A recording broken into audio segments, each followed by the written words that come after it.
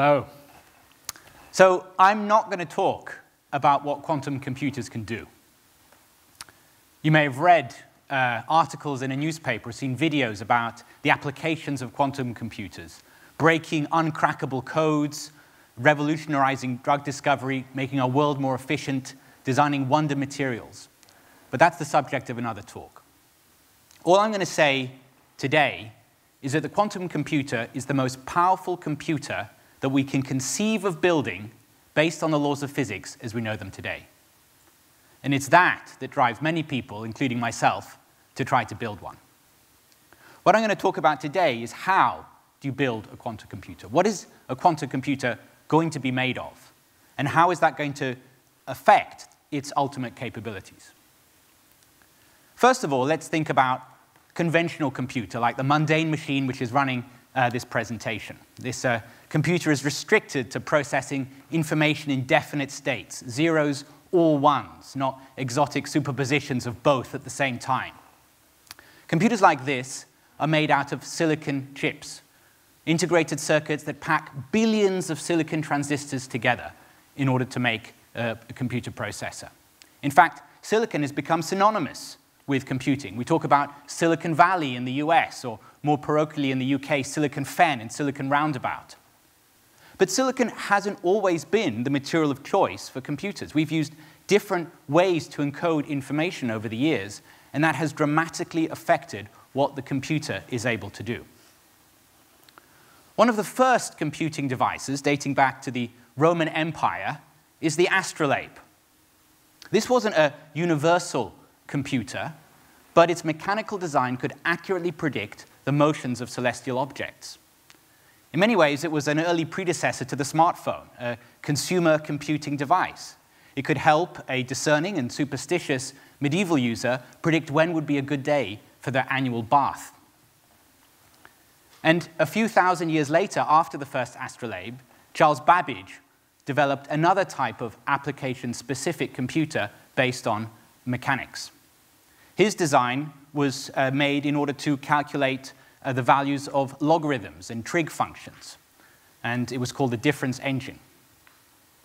The difference engine, the design, involved 25,000 moving parts. It would have weighed over 4 tons, but only a tiny fraction of it was ever built.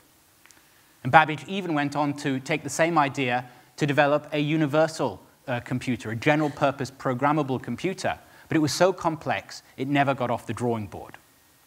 So we can see here this fundamental problem. Mechanical gears being used to encode information was all very well if you wanted to make a small calculator, but it wasn't something that would scale in order towards large computers. In order for general-purpose computers to really take off, we had to wait another 100 years for the world's first electronic computer, built by Tommy Flowers, working in the post office research station near Dollis Hill. You know, Bletchley Park gets all the credit. Let's not forget the computer was first built in this quiet suburb of northwest London. So this computer called the Colossus used 1,500 vacuum tubes, and it really set the stage for a further 2 decades of development of computers based on this way of encoding information in vacuum tubes or valves. But later computers did not involve many more vacuum tubes. They still stayed around the same sort of number. They added memory, but there was still this fundamental problem in scaling up the technology to large numbers.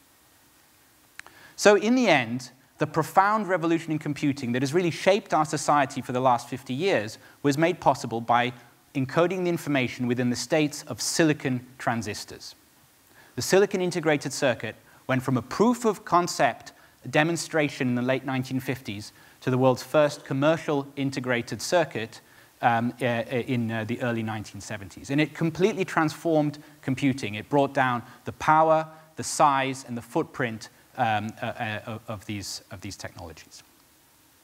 So each of these different ways of building computers was the leading technology in its day. But the first 2 rapidly reached limits in scalability. Only the silicon transistor was able to demonstrate a million-fold increase in complexity from the first microprocessors that contained thousands of transistors to processors today that have tens of billions. So in order to try to understand what's made that possible, let's look into these machines and look at the physical resource that's used to encode a piece of information. In the case of the early mechanical machines, we're talking about vast Avogadro-scale numbers of atoms used to encode information within gears. And then moving to vacuum tubes, we're talking about billions of electrons. But by moving to silicon transistors, we're able to set a path where the basic unit of information went from using millions of electrons to just a few thousand that are used in transistors today. Now, we can look at this in two different ways. On the one hand, using only a few thousand of a subatomic particle to store a piece of information is pretty impressive, right? It's a pretty strong harnessing of nature at a deep level. But on the other hand, it tells us that we've still got a fair way to go.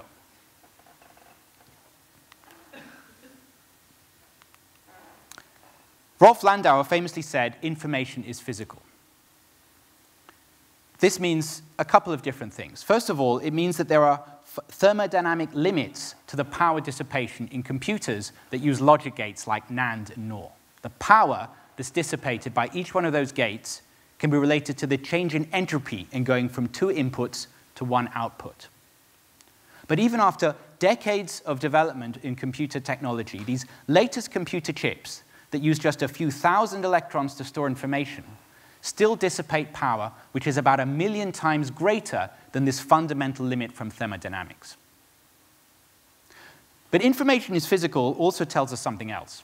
It tells us that if we change the physical means in which we use to encode the information, then the nature of the information itself changes.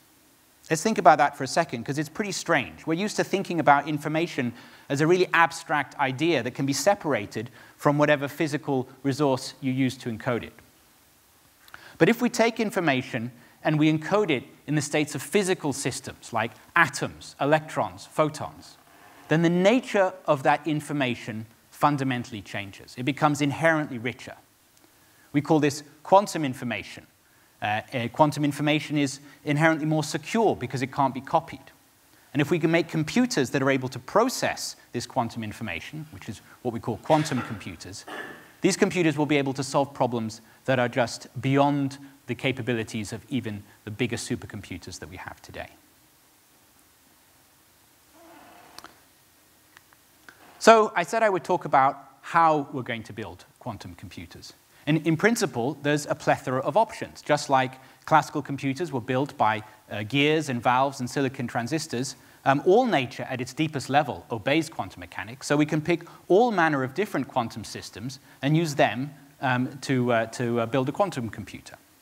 Now, over the past 25 years, lots of quantum physics experiments have been explored as providing a potential route to building quantum computers. And I'm going to focus here on three that have gained the most traction so far. First of all, there's an idea to use the states of low-loss superconducting circuits with carefully engineered nonlinearities in order to build quantum bits. It's also possible to use the internal states of atoms or ions that are trapped in vacuum using electromagnetic fields.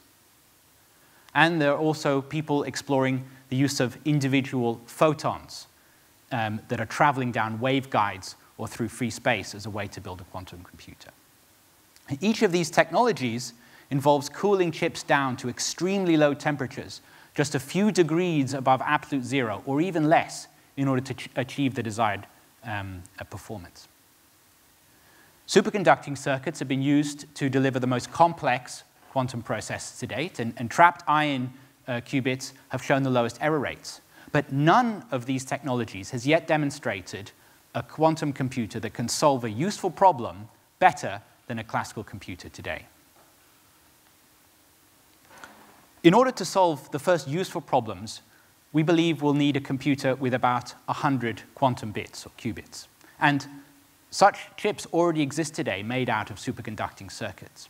But the error rates are too high for quantum algorithms to be run. In order to build these first useful computers, we need to do two things. We need to make the algorithms more efficient so they can run before the errors take over, and we also need to improve the hardware to reduce the error rate. But at best, these are still going to be application-specific machines. They won't be able to solve everything. And so in order to build a universal quantum computer of the world-changing variety, we need to be able to correct errors, and that means going towards millions of qubits. Now, each of these different technologies behind me could probably, with some development, create one of these application-specific computers. But we don't yet know which, if any of these, will be capable of making a million-qubit quantum computer. And this raises a really interesting question. There's no doubt that quantum computing represents a revolution in our ability to compute, and quantum information is completely different to any information that has come before. But is that necessarily going to be accompanied by another revolution in computing hardware, from gears to vacuum tubes to silicon? Or is it possible that the silicon chip that exists today can somehow evolve to become a quantum computer? Let's take a look at one of these billions of transistors that exist on chips today. For the past 50 or so years, the minimum feature size of 15 or so years, the minimum feature size of these transistors has been less than 50 nanometers across. When the transistor is turned on, it accumulates a large pool of electrons underneath the metallic gate in the middle. So far, not very quantum. But if we cool this chip down to very low temperatures, a few degrees above absolute zero, and we carefully turn it on, we can trap just a single electron inside the transistor. And we can load electrons onto the transistor one by one. So we already have a technology which is capable of manipulating individual electrons and moving from thousands of electrons per bit to just one. And moreover, we can access the quantum state of this electron. We can prepare it, manipulate it, and measure it in order to perform quantum algorithms. Some early prototype quantum processors with up to 6 quantum bits have already been developed using silicon, and the error rates match the state-of-the-art within superconducting qubits. Now, you're probably thinking, well, this looks interesting, but you talked about some very low temperatures. The 3 examples that you gave before, and with this silicon technology, these are computers operating at a few degrees above absolute zero. Surely it's not possible to envisage such infrastructure for cooling in computing, even if it means a tremendous change in computing power. Well, to address that, let's look at a modern data center today, or at least how we imagine it. Rows and rows of racks of computers whizzing away with LEDs flashing, serving millions of users per second. That's what we imagine, but perhaps what we don't think about is all of the cooling infrastructure around that. Vast arrays of pipes pumping coolant around these processors in order to extract the huge amounts of power that they're dissipating. So cooling infrastructure is already a major part of large computers. But I can tell you're still not convinced. After all, we're not talking about keeping a computer chip just about room temperature. We're talking about cooling these computer chips to the temperature of deep space, or less, minus 270 degrees C. Surely that involves much more power than we could hope to save. In order to address this question, let's have a look at some of the famous computer battles of history. In the first example, let's go back to the 18th century and the Mechanical Turk, which was a chess-playing robot which played chess against some of the greatest minds of the age, such as Napoleon and Benjamin Franklin, and won. Or it appeared to, but unfortunately it was not a marvel of mechanical computing. It was in fact a great fraud, because underneath the table there was a chess master playing. So round 1 goes to the human brain, which is very much a room temperature device. There was a famous rematch in chess between the human brain and the classical computer that took place in the late 1990s. This time there was no cheating, as far as we're aware, and the computer was IBM's Deep Blue, which was able to defeat the reigning world champion, Kasparov. And this really was a milestone in computing, demonstrating this, this first victory in the game of chess. But the third computer battle in history I want to talk about was from just 3 years ago. And this involved a quantum processor developed by Google called Sycamore. It was the challenger, and this time the incumbent technology was the classical computer. It was a supercomputer, the world's greatest supercomputer at the time, also built by IBM, called Summit. Now, these computers weren't playing chess, but it was another toy problem, not a useful one, but a mathematical problem which was given to the quantum processor in order to try to solve in a time which was faster than could be done on Summit. And what's perhaps surprising is not that the quantum processor was able to win, but just how far the odds were stacked against it. Because the Google Sycamore chip, the quantum processor, had just 53 quantum bits compared to hundreds of trillions of transistors within Summit. And furthermore, it was able to solve the problem about 1,000 times faster. And if we look at the power, yes, the quantum processor had to be cooled down to low temperatures, and that took about 15 kilowatts of power. But it was competing against a supercomputer that was drawing over 10 megawatts. So it was 1,000 times faster and 1,000 times less power. It therefore used 1,000,000 times less energy to solve this problem. So advanced cooling, even down to very low temperatures, can still really transform what computers are able to do. And once we take electronics down to these extreme environments, lots of exciting things start to happen. Materials become superconducting. We can control electrons one by one. The sensitivity of electronic devices to control signals becomes even greater. Electrical noise gets smaller. And so this area of deep cryogenic electronics is a really exciting new frontier, and not just for quantum computing. Now, I set out in this talk to answer the question, how will quantum computers be made? In truth, nobody really knows. The computing hardware that exists today is still in its infancy, and most, if not all, of the quantum computers that you can access today on the cloud can be easily mimicked using regular conventional computers. If someone were to offer you access to a 30-qubit machine at the moment, they could, in principle, be offering a modern-day version of the Mechanical Turk with a laptop underneath the table pretending to be the computer. But take it to 50 qubits, and suddenly it becomes a lot harder, even with a supercomputer. And with 100 qubits, we believe we'll be able to start solving the first useful problems. But ultimately, to build that world-changing machine, we need millions of qubits. And it's a big step to go from hundreds to millions. Now, scientists hate to make predictions, but I'm going to make one today, which is that eventually the quantum computer will be made out of the same technology which has already demonstrated that million-fold increase in complexity.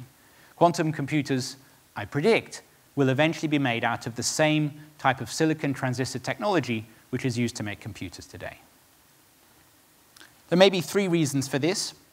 First of all, consider the maturity of the manufacturing platform.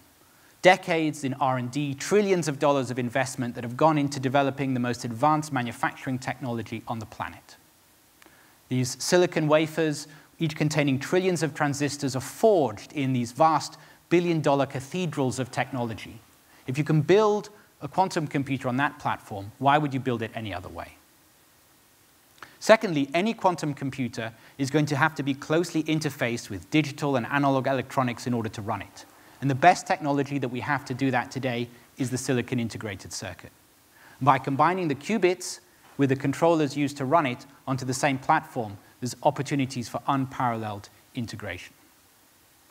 And finally, there's the argument that we've seen this silicon CMOS technology overtake incumbent technologies in many different areas, not just in computing, but also in digital cameras and portable storage media. So maybe it seems obvious that it's going to happen again with quantum computers. And finally, I'll leave you with one more thought, which is perhaps is the unexpected. That perhaps in trying to develop silicon-based quantum computers and push this technology to the limits, we're going to learn about new ways to make silicon computers, silicon classical computers, by harnessing these devices at their deepest level. Richard Feynman famously said, "There's plenty of room at the bottom." Of course, he was right, but when it comes to computing with electrons in silicon transistors, we may still have a long way before we reach the bottom. Thank you.